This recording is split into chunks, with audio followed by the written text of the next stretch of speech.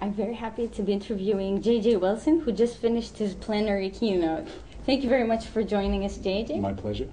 Let's start with a few things about yourself. First, your work is immense. You've written courses, books, even fiction books I saw in your bio, and you've taught and you've lived in a lot of countries all over the world. Yes. How have these experiences helped you in your work?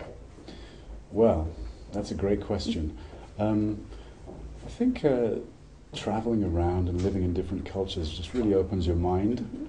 It gives you lots of different perspectives on many different aspects of life. You know, of course, people are in some way people are the same everywhere you go. You know, people they're friendly, they're kind, they're happy to meet you.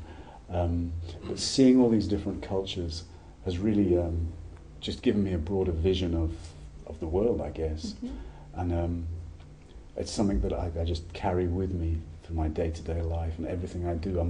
I have this great background of experience of seeing people from all over the world, meeting teachers from all over the world, and I've just been very, very fortunate, I think. Yeah. Oh, great. On to your plenary now. Your enthusiasm was just bouncing off the walls, reflecting on the audience as well, who were very enthusiastic and taking part in your session. It was about one of my favorite topics, actually, and a lot of teachers, I think, about the topic of motivation. In your classes and from the other teachers that you hear experiences from, where do you think lack of motivation comes from in students? Well, it depends on what type of students you're teaching. I mean, if they're very young, maybe they just don't see the point of, say, learning English. It seems like an abstract system to them. They don't know why they're doing it. They don't understand how much it will affect their future, their ability or not to speak English. So part of it is just that they don't understand how important it is. A second thing, I think, is that, as I was saying in my talk, people often start a course very enthusiastic, and they're all excited to be there, but then the motivation gradually drops off. And I think one of the most difficult things for a teacher and a student is to sustain that motivation. And it's really a question of students being engaged, not necessarily entertained, but engaged by the lessons. It's a question of how much the teacher cares for the student and shows how much she cares for the student. And just really sustaining motivation through interesting activities, texts, through giving learners autonomy. You know, there's a lot to it. It's a very big subject, motivation. But it's the most important subject in all of education. I mean, most of education really is just looking at ways to motivate people. And it's always been that way. Now we have lots of technology, of course, which can motivate. But even that, people, they lose interest in it, their motivation might flag, might get lower and lower. So you have to be constantly reinventing or inventing ways to keep your students interested and motivated, I think. It's a great topic. Throughout the years that you've been teaching, have you ever had, do you remember a totally demotivated student just transforming? That's a very good question as well. Yeah, I've had a few of those. I think for me the quality of being a teacher is very much connected with care and showing how much you care for a student. And many of the students I've come across haven't really been cared for. They haven't been loved as people.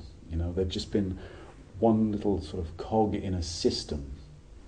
And I think if the teacher can show how much they care about the student by giving feedback, by spending a lot of time with the student, then a student begins to care as well. There's a very nice expression. The students won't care how much you know until they know how much you care.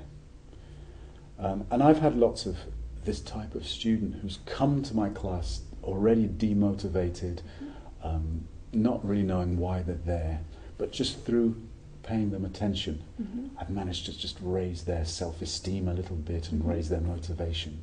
So there's no one in particular, but it has happened several times, yes. Yeah. Not only are students demotivated sometimes, but we see teachers in the current world either due to financial problems or problems with the direction in their schools. And so what would you advise those teachers to do in order to lift their motivation? To do what? Well, I would advise the government to pay them a bit more for starts, administrators. I know that's not always possible. Yeah. There are lots of ways of sustaining your interest in the profession. You can take courses, you can go to conferences like this wonderful conference, which I think can give you a little boost in terms of your own motivation.